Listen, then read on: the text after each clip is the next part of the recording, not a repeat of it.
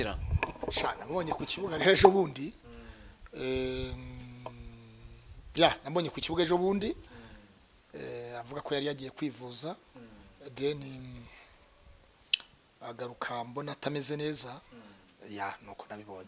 Wese ko waravuze ko Pastor Mutesi yakoze prank wari wabikuye he Pastor ari mu Rwanda? Jewe ubwo nagiye yiwiwe navuze yuko nasaza ari kwa Mutesi hakiri kwa Mutesi ariko sinababwiye ko je namusaze muhiri wiwe. Navuze ko nabonye amafoto ye mbonamo n'indi foto urumva imaritse ya quelque chose urabyumva neza quelque chose ariko sinavuze ko namusanze ibyo tuye no ukuri Pastor ntago wamusanze uvugishije ukuri. Uzareba ikiganiro cyo ku Rugendo TV nakoranye na Kamana live twakoreye kwa Mutesi kwirembo ntabwo nge navuze ko nasanze Mutesi cyakoze sinakoze ikiganiro ntabihere uburenganzira yari yaguhaye uburenganzira Mutesi. Ubu se wawe waza ugakora ugashutinga inzu yanjye waba witwa ndetse waburinde ni Mutesi waguhaye uburenganzira umusekirite arabumpaye umusekirite ni wabumpaye Mutesi avugaye cyangwa ninde avugaye no umusekirite no umusekirite ni ku musekirite kari ka Mutesi noneho hano ni iwanjye waguhaye uburenganzira uzamuramutsa guhaye uburenganzira ngo ngwino winjire ufotore ubwo icyo gihe yabibazwa yabibazwa no guha Mutesi mwamwe bivuganye na Mutesi n'umusekirite wiwe. Jewe nakubwiye ngo umusekirite ni watanze uburenganzira buhakamana bwo gukora ibindi rero ntubimbaza ibya Mutesi ntawe nabonye icyo nabonye cyo nuko twahakoreye ikiganiro kandi ku buryo bwembewe n'amategeko. Kamana we yagiye nk'umunyamakuru ahabwa uburenganzira n'umusekirite we wagiye nkande itamo ngo ni prank ejo kaza ati izo prank urazikura hehe wowe izo prank uzikuye hehe ejo Brigitte ati Mutesi nyamara namubonye Kimironko wowe ati Mutesi ari mu Rwanda kwa Cita si yo byivugiye. Twebwe reka nkubwire Mutesi agiye kugenda ntabwo yadusezeye niyo mpamvu twavuga ko yaba ari no mu Rwanda wabyumvise none tubwizanye ukuri so kuri mamukeneye se no bamwari bamenye yuko witeka ntabaye ukamara ubabaro hari umubabaro umuntu aterwa n'abantu umuntu akababara akirirwa mu nzaryana akirirwa mu rugo atekereza ku bantu akumva isi yaramushiranye akumva neza akumva ibintu byararangiye nta ukimwitayeho ariko Imana ikwitayeho. Mana we uri papa mana we uri papa Imana ni papa Imana ni so Imana ni papa Imana ni data ntabwo ari data wacu Imana ni so ntabwo ari so wanyu Imana ije kukwiyereka igwa kuzana ikimenyetso cy'ibyiza wowe nubyizera ukizerana nanjye ukizera muri aya mavuta hari ikintu kigiye guhinduka ku buzima bwawe. Nizere ko gahunda zimeze fresh nizere ko ari amahoro nta kibazo na kimwe gihari natwe turakomeye turashima Nyagasani gahunda zose zimeze fresh kabisa turashima Imana. We utameze neza ihangane ibintu biraza kugenda neza cyane nanjye meze neza uretse Pastor Claude nabonye bitameze neza ko njanga buri gihe nsanga bitameze neza. Pastor uraho neza? Urakomeye? Ndakomeye ndashima Imana. Neze kuvuga ko bitameze neza ukande nge mbiceceka se niba bitameze neza nesho bisubiza genda nabwo bafite humura Yesu ari ku ngoma mpagaze ku nkombe mwanzi indirimbo atagira prank ntabwo yaba ntabwo ari strike ndi kuvuga ahubwo ntabwo yaba strike ahubwo yatungurwa n'iryo jwi ririmbamo naho buzz bayita buzz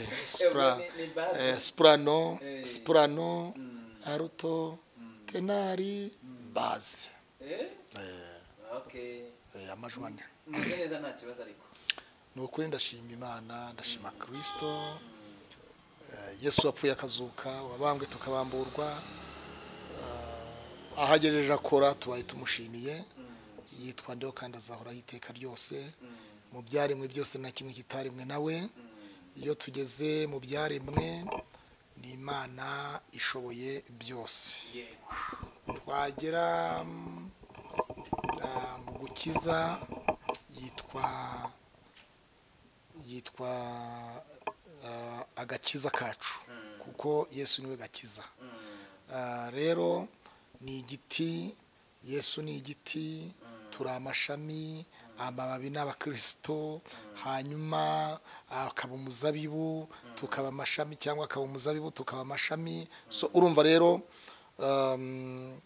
imbuto ni ibiduturukamo, ni imbuto twera, amababi ni abadukomokaho, ibintu nk'ibyo byose. Rero Yesu ni mazi y'ubugingo, ni umunyu w'isi, ni uvuga ngo ni umuzabibu w'ukuri, urumva, niwe karuhura, niwe rukundo. So ibintu byose rero urumva bikubiye muri Kristo Yesu.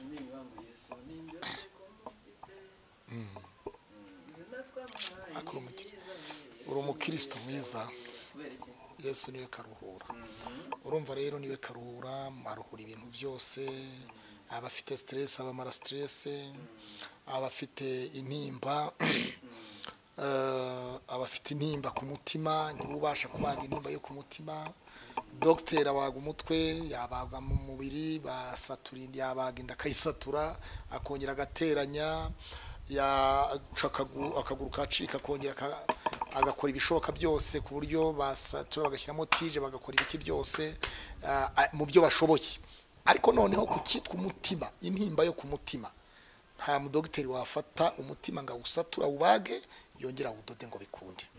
Ariko Yesu afata umutima, intimba iri ku mutima, Yesu akayibaga, yamara kuyibaga noneho wa muntu agasubira bundi bushyashya, akakira umunezero. Yari afite intimba, yari afite umubabaro, yarababaye cyane, intimba imugeze kure, areba akiheba, agatekereza kwiyahura, akareba isaka ikamuzengurukana, akavuga ati ariko ubundi navutse uko abandi bavuka, naremwe uko abandi baremwe, ubundi ndi ku isi nk'uko abandi bayiriho, mba mu isibo, mba mu mudugudu, mba mu kagari, mba mu murenge, mba mu karere, mba mu gihugu nk'abandi, kubera ubundi uri Imana, ubaho ntubaho.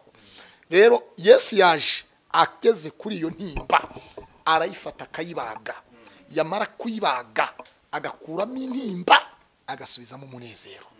Vuga ngo amina. Hanyuma Matayo 11:28 Yesu aravuga ngo yemwe abarushye n'abaremerewe mwe nimuze munsange ndabaruhura, mwemere kuba abigishwa banjye munyigireho, mwemere kwikorera umutwaro wanjye, kuko umutwaro wanjye utaruhije n'ingata yanjye itaremereye. Umutwaro wanjye nturemereye n'ingata ntiruhishe. Rero urumva ibya Yesu ni ku murongo, ibya Yesu no kwizera, ibya Yesu no kwihangana, ibya Yesu no kunyura mu nzira ifunganye. Ushatse kunyura mu nzira ifunguye wahaba, wagwa mu rwobo, wagwa mu babisha, ugasanga rero urarutanze. Ariko iyo uhagaze mu nzira, iyo unyuze mu nzira ifunganye ya Kristo, nuko munyure mu irembo rifunganye, kuko irembo rigari ari rijyana abantu mu irimbukiro. Rero ndamahoro, ubwo mfite Yesu ndamahoro, muri urugo ndamahoro, ndashima Yesu ndamahoro, mbwiriwe umunsi wiriwe neza ndamahoro, ijoro rije ndamahoro, bukeye ndamahoro, ndirimba ndamahoro, nsenga ndamahoro, mbwiriza ubutumwa bwiza ndamahoro, mpanura ndamahoro. Ibyo byose rero Yesu ni karuhura mu bintu byose. Uko dusenga ngo dutangire ikiganiro, hari ahantu nabonye utari amahoro, kandi mpora mbakubwira pasite. Ubwo ni hehe? Mwiza kuri pasite, kandi ntumbeshye, uzashaka umugore ryari? Abagira ngo kugira ngo babyumve neza, naje imvura iri kugwa, urukumva, naheze ku gipangu, uryamye usinziriye, yabaga umugore ahari yakabaye yabyutse yamfunguriye, imvura ntikunyagira. Ariko nibyo koko ibyo uvuga bifite shingiro. Cyabuze n'umugore, uracyafite depression, njya nibaza icyo kibazo nkunda kukikubaza abantu babyumva bajya bambabarira. Habaye umunsi wishimwe mu ijuru, Yesu yitanga ku musaraba, maze arazuka ngo amuze nase, nagaruka nza mushimira icyo, nzaba nka Yakobo, ndoti ibyo mu ijuru, umpe kukwegera Mana yanjye, mwami wanjye. Haleluya. Kuririmba no ikibazo biratandukanye, nagufasha kuririmba ariko ngategereza igisubizo. Ufite suka mu ndangira umudamu, kumvikane ko ari umudamu wabuze se.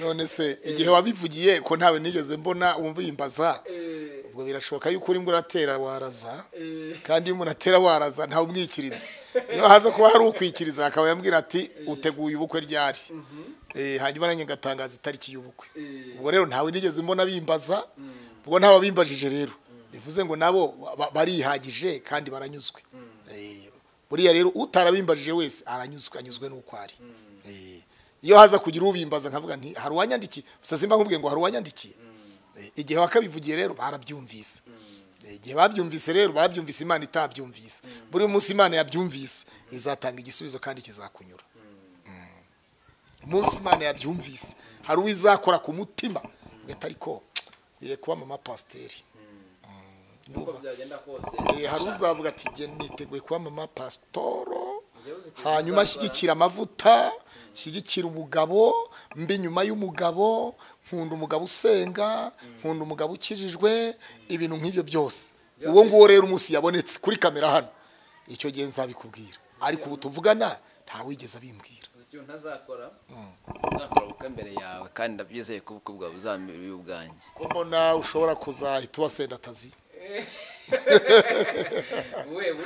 none se nutegereza jewe nshobora kuzashaka muri 2023 cyangwa 24 cyangwa 25 wowe jewe uko byagenda kose ndi nyuma y'iyo myaka uvuze inyuma y'iyo myaka uvuze nushaka na 4 na 5 ndashaka impamvu rero sasa noneho Imana nitebutse ubukwe muri 2023 na 4 nzashaka haleluya 23 uwiteka urareba ureba imitima y'abantu ukayirondora ukayimenya reba umutima wa buri muntu wese kuri iyi kamera uvuga ati 2023 I'm ready uri ready nabe ready tugendane muri ready ariko neze wowe kuba mwino nzu ingana cya wenyine ubyo byishimiye nuko arega mba ntagiyemo imbere ngo bareke kunenza se wowe baca umugani mu Kinyarwanda ngakabikamenyererwa nk'akeza akabikamenyerwa nk'akeza rero ako kabi niba karangezeho ko kuba nyine reka dutegereze akeza nako nikaza tuzakamenyera ariko ubu ngubu nta kabi ko kwibana k'ubuseri bate arya babita gwiki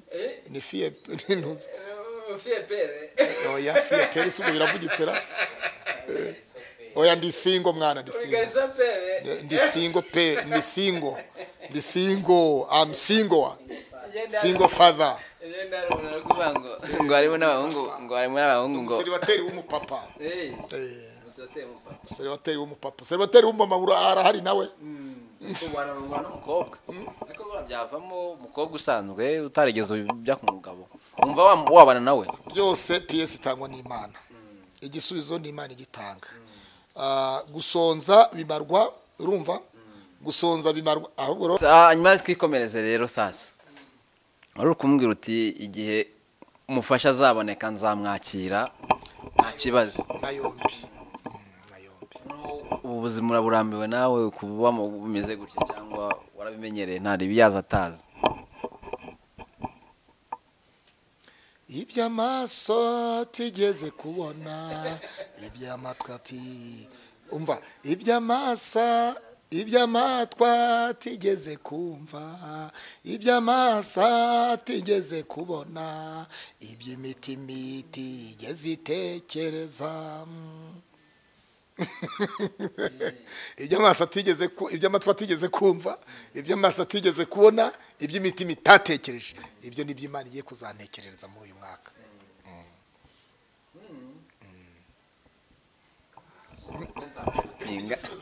yego ubukwe nzabushotinga titire nuko Claude agiye kurongora iby'amatwa tigeze kumva iby'amasa tigeze kubona iby'imitima tigeze itekereza so ubwo ndakubwiye ndanyuzwe nuko ndi nanjye ndambiwe kuba pastor utagira umugore none nanjye mbikubwira ndambiwe kuba pastor utagira umugore aba Baraka TV amahoro y'Imana ariko bazantwerera icyo gihe Baraka bazatwerera tuzabwira badutwere badushyigikire amen ndabasuhuje aba Baraka TV bose rero n'abana beza n'abagabo n'abagore beza n'abasore n'inkumi beza abo bose bemere kureba social media bakajya kuri Baraka TV nanjye reka ngusabira umusada nkuko unsabiye bakore subscribe bakanda hatukura muri sabone bapyondeho hanyuma bagaruke bakore na like muri iki kiganiro. Imana ibaha umugisha, ibakomeze, ibazamure, ibateze imbere, amavuta y'Imana be ku buzima bwawe mu izina rya Yesu. So icyo nakubwira rero, ibyo urambiwe nanjye uza hano rwose utasanga umufasha, nanjye ndabirambiwe kuba jyenyine. Pastor, reka n'ubundi turi kuri ya ntego, igihe kizagera kuri ya ntego yacu twihaye byo kubwiriza abantu ubutumwa bwiza bwa Yesu Kristo. Reka n'ubundi nguho umwanya. Everyday ndi mu kiganiro sawa. Reka nguhe umwanya n'ubundi kuri byandi twiyemeje ubwire abantu ubutumwa bwiza bwa Yesu Kristo, icyo Uwiteka cyangwa se umwuka we yagusize ku mutima, nicyo tugiye gusangira. Tubanze turasenga Imana. Data mu izina rya Yesu wera wa Isiraheli, Imana ikomeye, turagushimiye kubwo kurinda kwe gukomeye. Wabanye natwe, wavuganye natwe, wagendanye natwe, ariko data twese turacyahagaze mu buntu bwawe. Turakwinginze ngo turinde kandi udukomeze, izina ry'Imana yakobo rishyirwe hejuru. Buri muntu wese mu mpande enye z'isi zitandukanye, reka ahabwe umugisha nawe, abababaye bahumurizwe nawe, abihebye bose basanga, abarwayi bakize, kandi imbabazi zawe Mana reka zikomeze kubana nawe na buri muntu wese utwumva udukurikirana kuri Baraka TV. Ahabwe umugisha nawe binyuze muri iri jambo no muri iki kiganiro. Uturinde kuba twakomeretsa umutima w'umuntu wari we wese, kandi nanjye ubwanjye Mwami Imana unkoze ikara ku munwa kugira ngo data twese wivugire. Ndagushimye ntabe gewe ntabe Albert Baraka TV, ahubwo data twese ntabe Kamaramani, izina rya rihabwa icyubahiro mu izina rya Yesu, amen. Zaburi ya 25 umurongo wa 2 n'uwa 3 haravuze ngo Mana yanjye ni wowe niringiye, ne gukorwa n'isoni, abanzi banjye be kunyishima hejuru. Siko bizaba mu bagutegereza, nta uzakorwa n'isoni, abava mu isezerano ari nta mpamvu nibo bazakorwa n'isoni. Amen. Mana yanjye ni wowe niringiye, kandi uwo mise ngenda kubera ijambo warumvajije ngo by'urugo ngo biki ngo mufasha ngo ibintu nk'ibyo byose. Mana yanjye ni wowe niringiye, abanzi banjye be kunyishima hejuru. Ni wowe shururira amanywa na nijoro, iyo ndyamye ni wowe ntekereza Mana, iyo nkangutse ni wowe ntekereza Mana, iyo ngenda ni wowe ntekereza Mana, aho mba ndi hose ni wowe ntekereza Mana. Siko bizaba kubagutegereza, abava mu isezerano nta mpamvu nibo bazakorwa n'isoni. Wabyumvise Rube? Siko bizaba kubategereza Imana. Abategereza Imana uvuga ngo umuntu ashobora kujya guhura kubwira umuntu uti untegerereza hanaha, wa muntu akajya kuri areti akajya ahantu naka akamutegereza kugeza igihe ari buzire, wa wundi ari buzire. None yataje ubwo icyo gihe rero bigaragara ko wa muntu ushobora kuba wumvise nabaho utegerereza ukava mu isezerano, wava mu isezerano ryaho wasezeranye umuntu ko muhahurira. Icyo gihe nuko ngo ntuba wubahirije gahunda z'uwaguhaye isezerano ryaho muri buhurire, ahubwo bavuye mu isezerano ryaho mwari guhurira. Umusore n'umukobwa iyo barambagizanya bateretana hari gahunda bahana, ya gahunda umwe yayivuyemo rero nuvuga ngo umwe aba yavuye mu isezerano ry'undi, cyangwa se umugabo n'umugore wadivorosheje undi yadivorosheje, cyangwa umwe yubatse undi niyubatse, ni umugabo n'umugore bari mu kurambagiza njye bari mu guteretana n'urugero. Rero iyo bahanye gahunda, buriya ikintu cya mbere, indahiro ya mbere ibaho ni isezerano umuntu agirana n'undi muntu wese. Buriya abantu bavuga ngo divorce ngo umugabo n'umugore, ariko divorce ni ijambo rivuga ngo ni abantu babiri baba bagiranye amasezerano. Buriya umurenge ntusezeranye, buriya umurenge wuzuza ibyo abantu bisezeraniye ubwabo.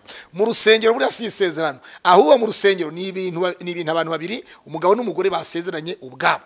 Isezerano ni ikintu rero umuntu asezerana n'undi babiri batatu bakagirana iyo nama bakavuga mati tuzahurira hana, cyangwa se muri gahunda uzareba abantu bakora za WhatsApp imbuga nkoranyambaga bakavuga batariko dufite inama iki niki, cyangwa se akandika icyo bita ubutumire bati iki niki hari inama n'isezerano kandi ntihazagira ubura. Babyita iki? Ni isezerano. Convocation ya polisi cyangwa muri RIB ubwayi yije ubwayo ivuga ngo utumiwe kuri ku cyicaro iki niki ejo sahi niyi, ni isezerano mugize gute mugiranye. Iyo utaryubahirije rero uba wishe iki? Isezerano. Cyo kino cyumvise kontara usinye y'akazi ukayisinya iyo kontara ubwayo niki ni isezerano. Bivuze iki rero? Iyo tubahirije rero rya sezerano wasezeranye na wa muntu uba wamaze kuva mu isezerano. Abava mu masezerano ari nta mpamvu nibo bazakorwa n'isoni. Mana undinde kuzakorwa n'isoni. Nuvuga ngo bari mu ijambo rivuga ngo Mana undinde kuzakorwa n'isoni. Arubeni ntazakorwe n'isoni. Udukurikiranye kuri Baraka TV ntazakorwe n'isoni. Imana ikurinze gukorwa n'isoni, wowe ungitegereza kuri Baraka TV. Mana yanjye undinde abanzi banjye be kunyishima hejuru. Hari abanzi batwishima hejuru rero. Hari abanzi baba bashaka kutwishima hejuru, bakabatekereza yuko ba mu nzu y'ubukode bakakwishima hejuru ko wabuze ubwishyu, bagatekereza ko washatse urushako nk'uko abandi bashaka, abandi barashaka bakabyara, wowe wabuze nivamo bakakwishima hejuru. Abo n'abanzi bawe. Abandi babategera yuko abana bawe bazajya kwiba, bagabitegeza bakabibura, babashaka kwishima hejuru. Abandi bategereje ko views zizabura kwa Baraka, bakakwishima hejuru, bakabitegeza bakabibura. Mana yanjye undinde abanzi banjye be gukorwa n'isoni. Cyo kintu wacyumvise neza. Buri muntu wese rero, hari abantu batwitegereza kuri Baraka TV bari bazi ko bagiye gukorwa n'isoni. Hari abantu bari bazi ko bagiye kubakoza isoni, ariko ntabwo bikibayeho mu izina rya Yesu. Ntabwo isoni zizagukora. Iyo wasenze yitwa Imana ishobora byose. Iyavuganye nawe yitwa Imana rurema. Yitwa ndiho kandi zahora hiteka ryose. Iyo ngiyi yavuze ngo ijambo, Dawidi avuga ijambo rikomeye. Aravuga ngo Mana yanjye. Aravuga ngo Mana yanjye ni wowe niringiye. Ntabwo niringiye papa wambyaye, siniringiye mama wacu, siniringiye mama wambyaye, siniringiye masenge, siniringiye kanaka, ahubwo niringiye we Mana yanjye. Mana yanjye ni wowe niringiye. Ntabwo niringiye uriya muntu uri kantarangi. Siniringiye wa wundi ntiwiringire uzaguha umuceri, ntiwiringire wa wundi uzagufasha, wa wundi usanzwe ugufasha ntumwiringire. Uwo ngo ashobora kuza uyu munsi yaje nko mu kiraka cyatumwemo n'Imana, akabanyika cya gisiga cy'Ikereti cyagemuriraga Eliya ku mugezi w'Ikereti, hanyuma cyarangiza kikagenda. Iyo igisiga kigiye rero haboneka Zarafati. Vuga ngo amina ariko rube. Iyo igisiga kigiye haboneka hehe? Zarafati. Iyo igisiga kigiye Imana izana Serafati, izana umupfakazi wo mu gihugu cy'Abasidoni. Vuga ngo amina ariko. Imana Eliya amaze guhagarika imvura imyaka 3 n'amezi 6 yerekeje ku kagezi ka Kereti. Ageze Kereti ntabwo yarazi umuntu uzamugaburira uwo ari we, ntabwo yarazi uzamuha amazi yo kunywa uwo ari we, ntiyarazi umuntu uzamwitaho uwo ari we kada. Ariko Imana yohereza igisiga, cya gisiga kigemura Eliya ku kagezi k'Ikereti. Haleluya. Ndagira ngo ntangarize buri muntu wese rero, Imana iteguye igisiga kikugaburira bitagizwe mu ruhare n'umugabo wawe, nubwo umugabo yaba yaragutaye, nubwo umugore mwamutari kumwe, nubwo famiye yakuretse. Ariko reka nkubwire ngo Imana iteguye igisiga kikugemurira Ikereti. Nyuma ya Kereti hari Sarifati mu gihugu cy'Abasidoni. Nyuma ya Kereti hari umupfakazi Imana yateguye wari ufite agafu kanyuma. Vuga ngo agafu kanyuma. Uzi ko agafu kanyuma kaza ari umugisha ariko? Agafu kanyuma inote y'igihumbi umwe ufite ukayiha umukene, ukagaburira umuntu, ukavuga ati nicyo nari mfite gusa.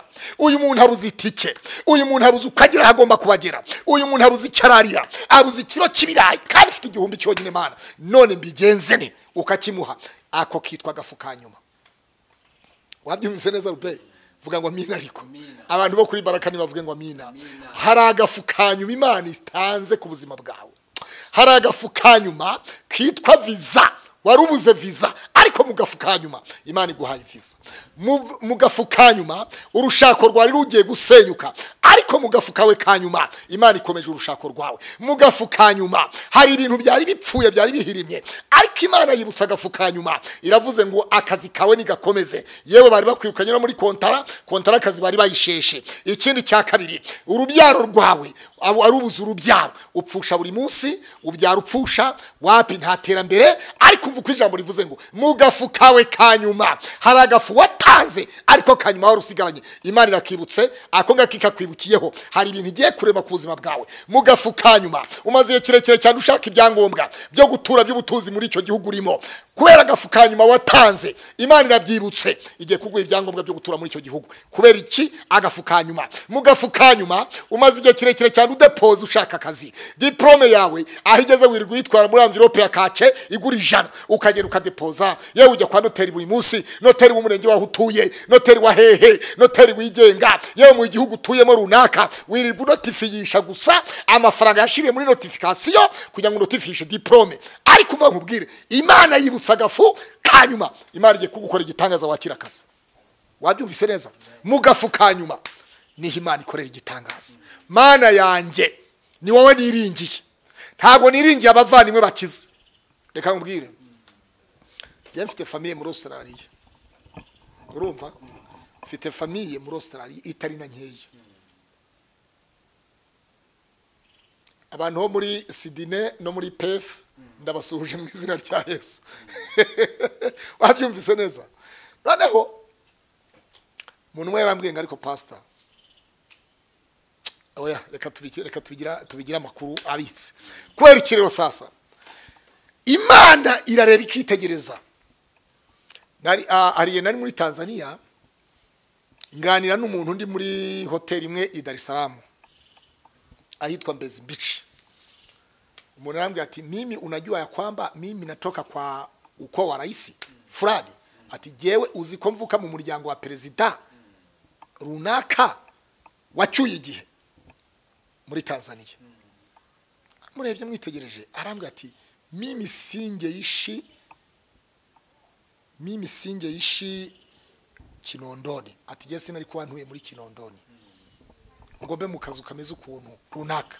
Atari ko kubera impamvu Imana ibishaka. Ati Imana ihindura amateka. Ndamubaza ntese biti, ati mwene wacu ari perezida. Ati abantu barandebaga bakananyubaha bakaninya bakagira gute, ariko ntacyo yamariye. No rugero no umuntu w'umuperezida umwe muri Tanzania mwene wabo. None arangije arambwira ati Imana yakuye umuntu mu gihugu cya Amerika, araza yari umuvuga butumwa, araza ndamusemurira mu Giswahili. Ati yashyiraga mu Cyongereza ashyira mu Giswahili kugira ngo abatanzania bose babashe kumva, abumva Icyongereza bacyumva, abumva Igiswahili bacyumve. Atuzi icyo yakoze, arambaza ngo arambwira ngo arashaka kunsura mu rugo iwanjye. Ati ntekereje inzu natahagamo muri Kinondoni ya Dar es Salaam. Ati nsanga sinayigezamo umunyacyubahiro. Ati imodoka yagendagamo ubwayo yari irenze kwemera. Ati noneho ndangije, ati umutima urambwira ngo mujyane nashaka yicare ku gatebe kakabaho. Atageze iwanjye arambwira ngo kuba wansemuriye ntabwo byakwemera yuko nagusiga ugituye mu nzu imeze gutya. Atarangije angurira inzu, urumva muri Mbezi Beach rero ni ahantu heza, abakire benshi barahatuye muri Dar es Salaam. Amugurira inzu ya etage, iyo mwene wabo yari perezida tamuhaye amafaranga, mwene wabo tamuhaye. Imana ihagurutse umuntu muri Amerika aje kubwiriza ubutumwa muri Dar es Salaam mu itorero rimwe runaka muri Dar es Salaam. Ariko uwo muntu Imana imunyuramo aravuga ati ndashaka umuntu uzi gusemura Icyongereza Igiswahili, agikura mu Cyongereza agishyira mu Giswahili. Ati fine arashoje igiterane, yifuza kugera iwanjye nk'umuntu wabaye mwarimu nanjye nka umwigisha, kuko Yesu yaravuze ngo umwigisha n'umwigishwa bagabanire hagati. Asuye mu rugo agira agahinda. Ati yasiza nguriye inzu mu mujyi wa Dar es Salaam muri Mbezi Beach. Icyo nakuvuga rero ni giki, Imana umuntu umwe yarambaje ngo ariko pastor bene wanyu kuki batuye muri Australia, kuki bataraguhamagaza muri Australia? Ndavuga ariko Australia mu Rwanda ahantu hayiki, urabyumva? Ndavuga mu Rwanda mbayeho neza, njya neza, nkasenga Imana, nkakorera Imana, nkagenda neza, byaba bintwaye iki? Urabyumva? Iyi Imana itavuze so niyo yabarinde ntabwo yavuga. Imana itaguhagazeho ntuzarenganya umuntu uwo ari we wese. Mwene data nkurikirana, ntimukarenganya abantu, nibihe biba byabatwaye, ariko igihe kije gisimbura ibihe. Iyo umuntu ari mu bihe rero ibihe bimujyana hirya no hino. Igihe umuraba wazaga mu nyanja tuba twaragiye imuhengeri, Yesu gira neza avuza ati tuzu murabura tuza turakira. Reka twe kuba nka Marita kera wabwiye Yesu aje kumusura, ko inshuti ye yapfuye kandi ko yanutse ntayaremye tazigukiza. Reka twe kuba nka Marita kera wabonye Yesu aje kubasura, wabwiye Yesu aje kubasura, ko inshuti ye yapfuye nkaho yaremye itazi kugira gute, itazi gukiza. Mana yanjye ni wowe niringira, undinde abanzi banjye. Iri jambo Dawidi niko yavuze, undinde abanzi banjye ne gukorwa n'isoni muri bo. Abantu bose bari bazi kugiye gukorwa n'isoni mwene data, ntabwo bazabona bakozwe n'isoni, ahubwo bazababazwa, ni bazanezezwa. Hari abazababara, hari abazanezerwa. Kwera iki? Mana yanjye ni wowe niringira, undinde abanzi banjye ne gukorwa n'isoni. Iri ni ijambo Dawidi yavuze, Zaburi ya 25 umurongo wa 2 n'uwa 3. Ndifuza ko muri aka kanya Imana irambwiye ngo ntabwo abanzi bawe bazagukoza isoni. Imana irambwiye ngo ntabwo abanzi bawe bazabona wamwariye kuri uwo musozi. Ntabwo abanzi bawe bari bategereje ko wirukanwa muri ako kazi, ntabwo kirukanwe. Abanzi bari bategereje ko ubukwe bwawe bugiye gupfa, ntabwo bugipfuye. Abanzi bari bategereje yuko iyo nda izaguheramo igiye kuvuka. Abanzi bari bategereje yuko akazi utazakabona aho muri ugiye kukabona. Tuvuge ngo amina. Ariko ijambo ryavuze ngo Mana yanjye ni wowe niringiye. Ntabwo niringiye umugore runaka, ntabwo niringiye umugabo runaka. Ntiwiringire umugabo runaka, ntiwiringire umugore runaka, ntiwiringire fiancé runaka. Abo ni abantu barahinduka. Imana niyo idahinduka, Yesu Kristo ntahinduka, ariko abantu bagira gute? Barahinduka. Warubizi ko abantu bahinduka? Waruzi ko umuntu uyu munsi muganira ibyiza ukarwose akanagushyiraho mugashyira naho mwese mukajya mu murongo umwe, ariko gacya mu gitabo atari kuzi n'ibindi bya bindi singi birimo. Ibyo warubizi neza, warubizi neza. Ugafata umutima wose ukawerekeza kuri ya nkingi, ku nkingi ya mwamba, ugakura amaso hariya na hariya na hariya, ukayakurayo ukayerekeza hariya kuri kamera. Umwaka wa yakubwiye atari ko bya bindi singi birimo. Warubizi neza. Ubwo nibo ndabwira abantu batandukanye kugira ngo bumve isi uko imeze. Rero ijambo ryavuze ngo Mana yanjye ni wowe ngize gute? Niringiye. Bibiri kongera kavuga ngo urinde we wiringira umwana w'umuntu uva umwuka mu mazuru, uhumeka umwuka mu mazuru. Urinde wowe wiringira umwana w'umuntu uhumeka umwuka mu mazuru. Wabyumvise neza? Ijambo rikongera kavuga ngo wiringira umwana w'umuntu avumwe. Uwiringira umwana w'umuntu agire gute? Avumwe. So ndenda kuvuga iki rero? Ijambo ryavuze ngo Mana yanjye ni wowe niringiye. Uyu ni Dawidi ubivuze. Mana yanjye ni wowe niringiye. Ntabwo niringiye umwana w'umuntu wari we wese. Siniringiye data, siniringiye mama, siniringiye bene wacu, siniringiye aho ntuye, siniringiye karitsiye. Oya, niringiye Imana yonyine gusa. Abava mu isezerano nta mpamvu bazakorwa n'isoni. Abaguma mu isezerano ntibazakorwa n'isoni. Muri aka kanya rero ndifuza ko buri muntu wese yaguma mu isezerano ry'Imana. Buri muntu wese yibuka isezerano yasezeranye na mugenzi we. Iryo sezerano wasezeranye na mugenzi wawe, iryo rizagukoza isoni. Nuramuka urivuye muzakorwa n'isoni, ariko nurigumamo Imana ntabwo izagukoza isoni. Yitwa rudatetereza abayisunze. Hehe, vuga ngo nibyo. Yitwa rudatetereza abayisunze. Yitwa igicu. Umva. Ariko se nivuga ngo iki? Icyasi. Imana sinabona uko nyisobanura. Imana n'ingari n'indende. Yitwa rudatetereza abayisunze, yitwa igiti cy'inganza marumbo. Icyasi, hehe data wa twese, gicundwa n'abarambije abarambiwe batashye. Wabyumvise neza? Icyo jambo wabyumvise? Gicundwa n'abarambije abarambiwe bagize gute? Babaze gutaha. Iyo umuntu yarambiwe rero, ariko iby'Imana igihe bakabivugiye, igihe bakasengeye, igihe bagahanuriye, igihe bakabwiririje, ubundi byo bambwiye ko ntigeze mbibona. Kubera iki? Warambiwe, watashye. Ariko wawe ukirambije, uwo nguwo aracyategereje. Iyo utegereje rero iteka, buriya urabona muri gare ya Nyabugogo, cyangwa mu mujyi hariya kuri Shike, cyangwa muri gare ya Remera, cyangwa ya Nyanza Kicukiro, hari imirongo y'amamodoka izijya Nyabugogo Remera, izijya mu Nyabugogo Nyamirambo, Nyabugogo mu mujyi, cyangwa se n'ahandi. Ziba zifite umurongo, zishobora kuba abantu bagatonda umurongo muremure cyane, hanyuma imodoka imwe ikaza, abantu bakabara 1 2 3 kugera kuri 30, abandi bagasiga. Kuba usigaye kuri uwo murongo ntago bivuze ko wundi wasigaye ku murongo atari bubone imodoka imucyura hagomba gutaha. Icyo kintu cyumvise. Kuba ugisigaye ku murongo niba hari abamaze gusubizwa imbere yawe ntibivuze yuko nawe utari busubizwe. Wabyumvise neza? Isubiriza igihe Imana yacu ni nziza, isubiriza igihe Imana yacu ni nziza. Wabyumvise? Isubiriza igihe Imana yacu ni nziza. Uyu munsi wa none reka ibanze isubiza umwe agende kugira ngo agire uko kwitwaraho wa wundi wasubijwe, agutware neza cyangwa agutware nabi, akugurize cyangwa ntakugurize. Noneho Imana izaza ikora icyo bita depasse. Wari wabona imodoka idepassa indi mu muhanda? Imodoka zagendaga buke buke zigenda ku murongo, hari izikiri imbere ko ariyo yonyine iri imbere izi kugenda, ariko iyindi yigeze ahantu hameze neza hatari kamera mu muhanda nshuti yanjye, ye baba we, iracyo bita, wabyumvise neza, irayidepassa neza. Uko niko hari abantu bagiye kudepassa abanzi babo.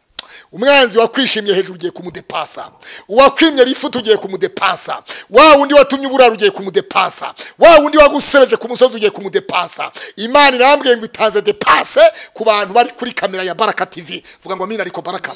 Oya, turadepassa ari tudepassa. Tugiye kudepassa abantu. Hari abantu bari batuzi ukuntu, hari aho bari batuzi badushyize, aho bazi ko badushyize Imana yadukuyeho kera. Imana iguhe kudepassa mu izina rya Yesu. Abakwishimaga hejuru bose bazakorwa n'isoni, bazabona uri wa mbere utangiye gutambuka, bazabona utangiye kubaka, ubake bakureba, ubake inzu bakureba, uzarambagiza bakureba, mariage bakureba, bavuge batari kuriya ni uriya ni kanaka cyangwa siwe, uriya niwe cyangwa siwe, bavuge bamwe bati niwe, abandi bati siwe. Ariko muri aka kanya siko bizaba kuba mutegereza, kereka bava mu masezerano nta mpamvu, niba bazakorwa n'isoni. Mwene data wiva mu isezerano ry'Imana, gumuko wahamagawe kwa kundi guma ku murongo. Yesu aracyari ku ngoma, Yesu aracyari wa wundi. Amasezerano yose uko Imana yatanga akomezwa n'amaraso ya Yesu Kristo. Guma mu masezerano, guma ku murongo. Kristo ni yamamare, twe kwamamaza amazina y'abantu gusa, ahubwo twamamaze Kristo Yesu. We wabambwe tukabamburwa, wapfuye tukazuka. Ibyo byose rero ndagira ngo muri aka kanya abantu bakire ikintu byitwa isezerano. Isezerano ni iki? Dawidi arongera yandika Zaburi ya 86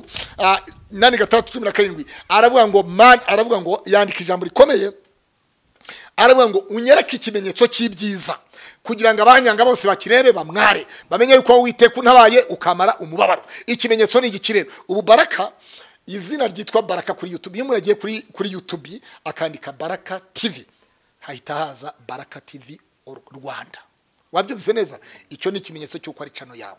Ubu rero none ufite password cyangwa umubare w'ibanga wa Baraka TV muri YouTube. Icyo ni ikimenyetso.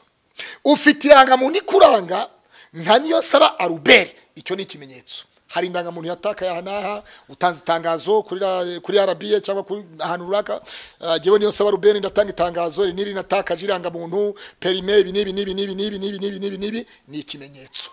Noneho nibiboneka bazavuga ati hari ibyo twabonye hanaha, hari umuntu utanze itangazo ni ikimenyetso. Iyo dufite ibyangombwa by'ubutaka biba byanditse, biba biriho amazina yacu, ni ikimenyetso cy'uko wataye icyangombwa. Icyo cyangombwa ninde nyiracyo? Ni kanaka.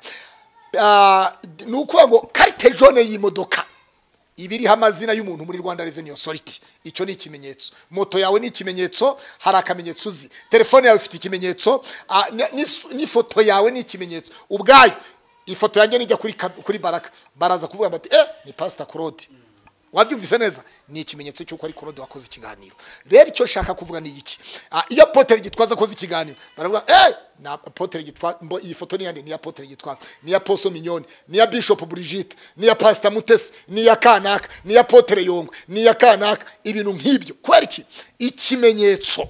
Unyereke ikimenyetso cy'ibyiza kugira ngo abanyanga bose bakirebe bamware, bamenye uko Uwiteka untabaye ukamara iki umubabaro. Iyo umusore cyangwa umukobwa basohoye invitation baravuga ngo umuryango wa kanaka na kanaka wishimiye kubatuna mu bukwe bw'abana babo kanaka na kanaka.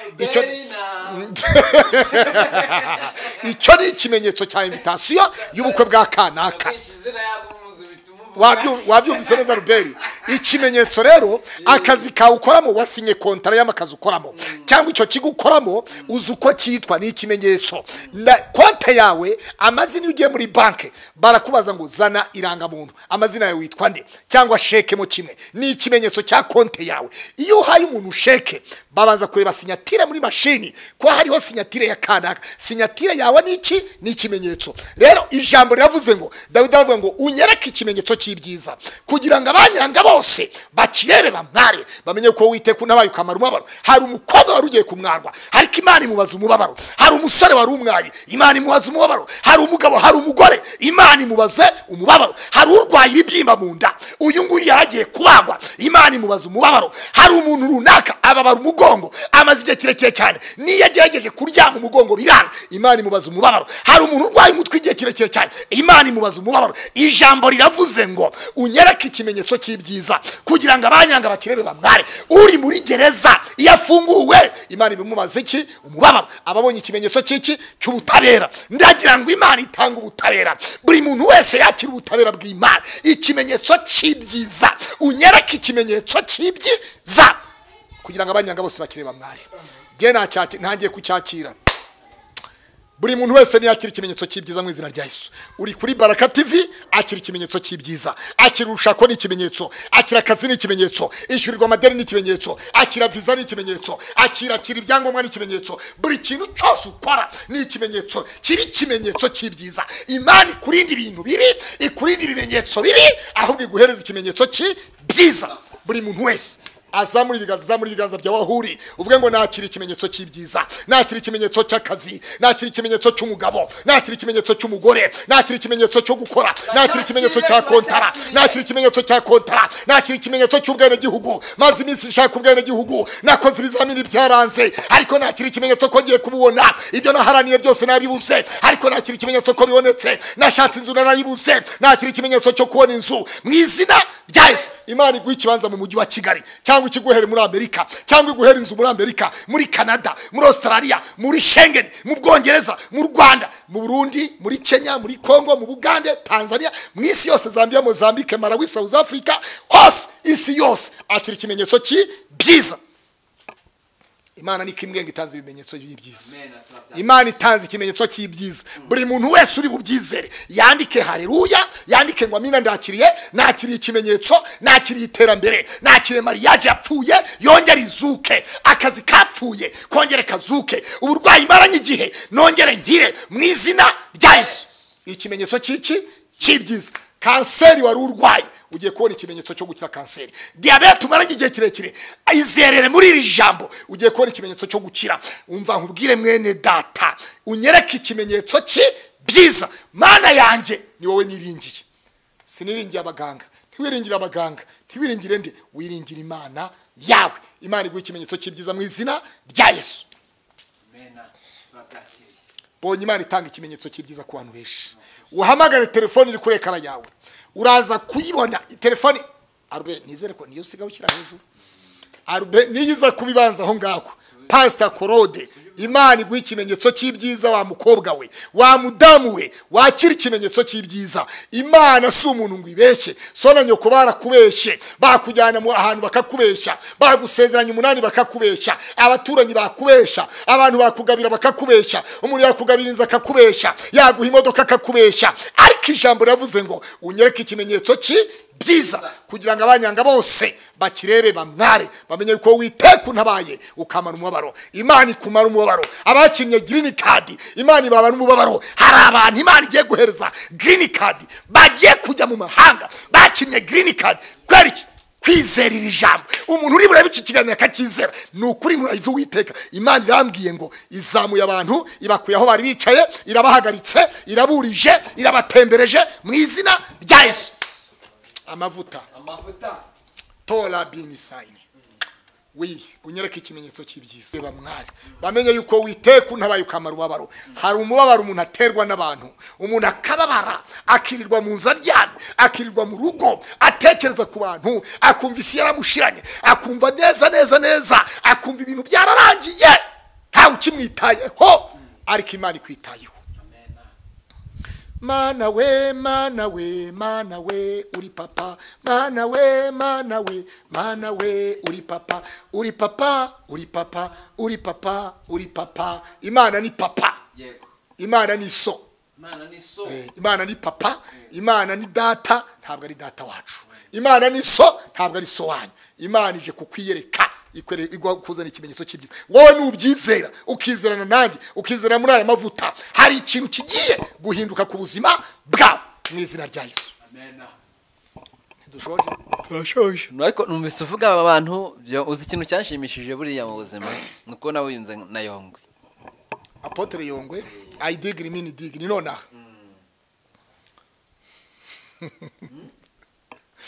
ibyamatwa tigeze kumva ibyamasa tigeze kubona iby'imitimiti yazitekereza ibyamatwa tigeze kumva ibyamasa tigeze kubona iby'imitimiti yazitekereza mbuye gakondo yacu mbuye kubona imana mbuye kubana na Yesu hoze umva se tuzari baza umva se tuzaririmba tuti hoziyana tuzaririmba tuti hoziyana hoziyana hoziyana hoziyana hoziyana hoziyana hoziyana hoziyana haleluya amen.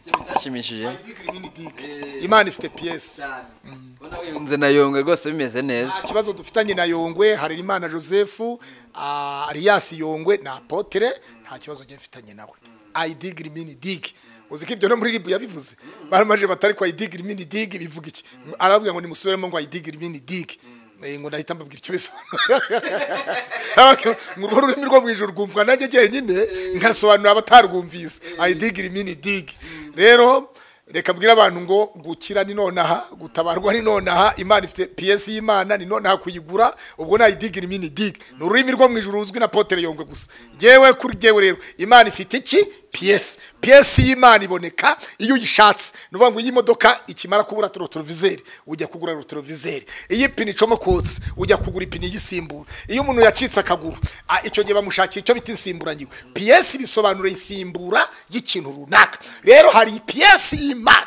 igiye gusimbura ubuzima bwawe aho akomeretsa akaboko katariho hari PS isimbura akaguru katariho hari PS insimburangingo hanyuma umugabo urushako rwapfuye hari insimburangingo yo gushaka umugore wa kabiri cyangwa umugabo wa kabiri hanyuma fiancé yapfuye hari insimburangingo yo gutanga fiancé reka nkubwire umwana wabuze igihe kirekire cyane hari insimburangingo yo kubona urubyaro rwa kabiri nyuma y'amahirwe ya mbere yapfuye hari amahirwe ya kabiri PS bisobanura amahirwe ya kabiri hari amahirwe ya kabiri ayo mahirwe ya kabiri aje ku buzima bwawe reka mbwira abantu ngo Imana ifite PS ibyo ari byo byose waba urwaye cancer Imana ifite PS yo kugukiza waba urwaye diabete hari PS y'Imana yo kugukiza ubana n'ubwandu bwa sida hari PS y'Imana igukiza sida wopfa kujya kwa muganga ukakira imiti nguko bakubwiye umunsi umwe ugomba gukanguka wakira PS yo gukira Imana irambwiye ngo Imana ifite PS itanga urubyaro PS itanga urushako PS itanga akazi PS yo gusinya kontara PS yo kubona ibyangombwa PS yo kubona ubwene gihugu hari abantu babaze igihe kirekire cyane bashaka ubwene gihugu mu bihugu bagiyemo ari Canada ari Australia ari Amerika ari mu Bubiligi ari mu Budage ari muri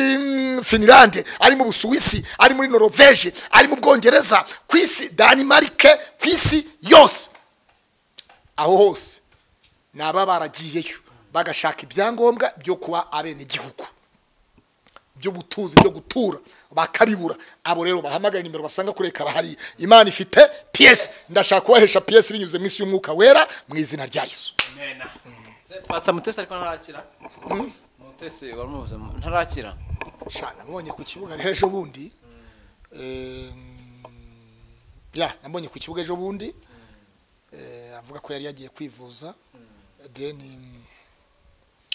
agaruka mbona atameze neza nuko nabibonye wese ko waravuze ko Pastor Mutesi yakoze prank wari wabikuye he Pastor wabikuye he mbivuga ibyo wabikuye he byavugiwe he ko nakuvuze ko yavuze prank wabyumviye he wabibonye he wabibwiwe nandi byumviye ku binyamakuru bimwe ntari busubiremo ibyo binyamakuru ubwo rero ushobora gusanga ari imbeho zabivuze imbeho rero buri yije iteka ituma umuntu akonje ariko ubushyuhe iyo buje butuma umuntu ashyuha ibidatuma ushyuha rero ni imbeho yego bivuze rero Mutesi yari mu bihe byo kurwara disi uzagenda umusange ni umusitare muganire ngewe nta gisubizo mfite kuri Mutesi uwo nguwo urumva buriya iby'umuntu ubuzima bw'umuntu imibereho y'umuntu yimenyaho akantu agace gato cyane ariko umuntu ashobora kutakubwira ibyiwe byose rero ibyo umuntu twese tukiri mu isi turabisi buri muntu wese azabazwa ibye kila mtu atawupokea muzigo wake mwenyewe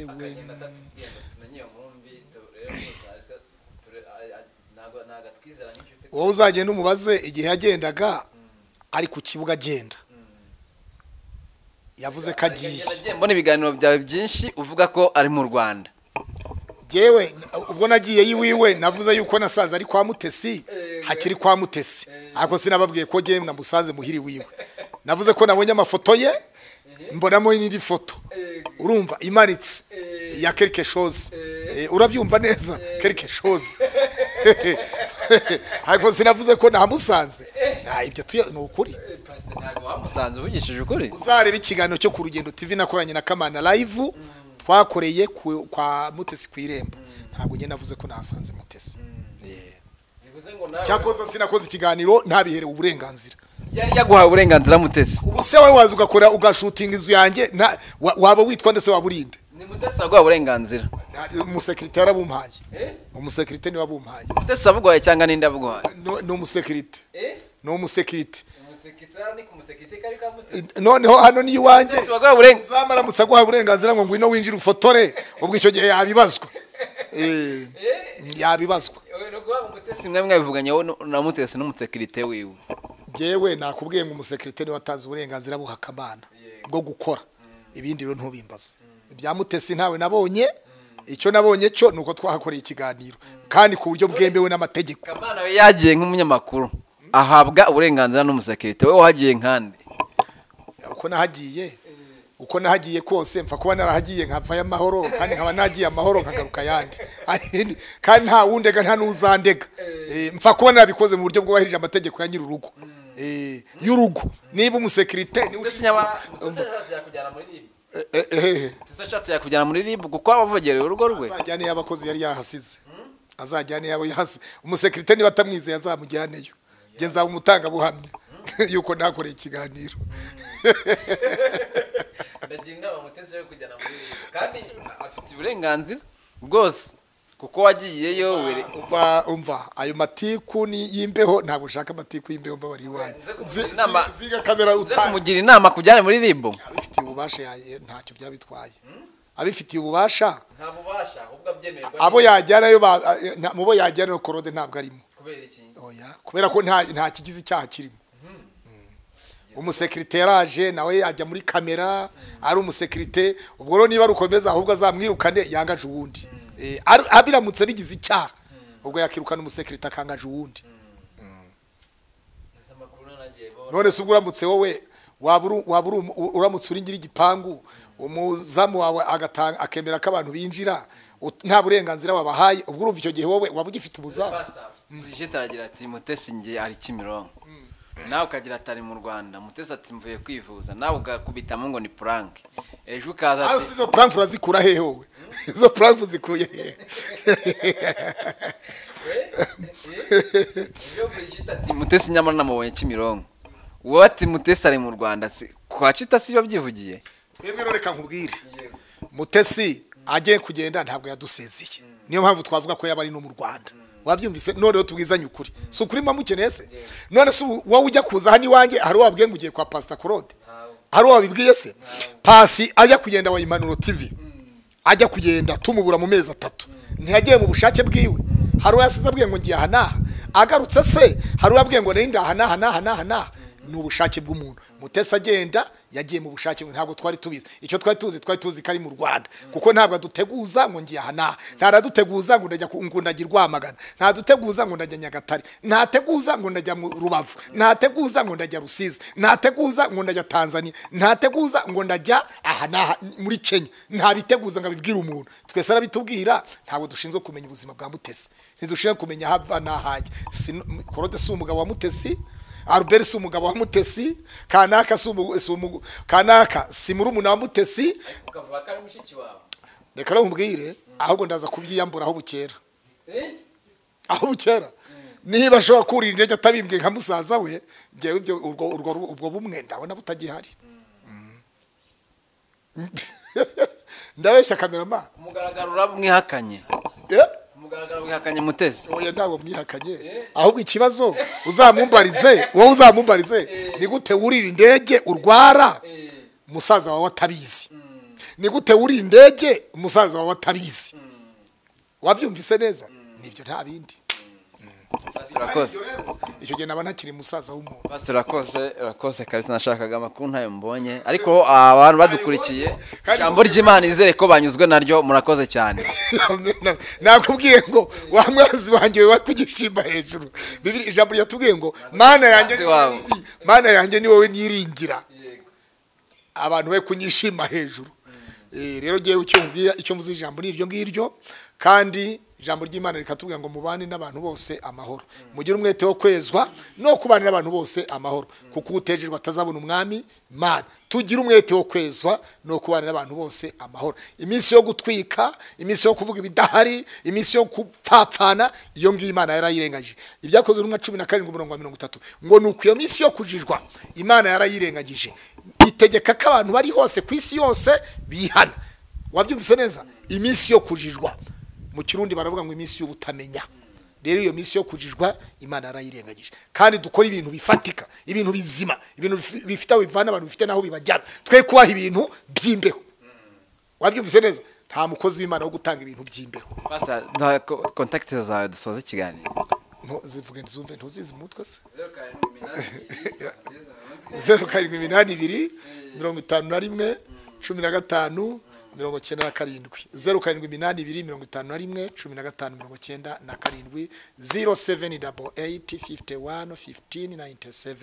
0788 51 15 97 0788 511 597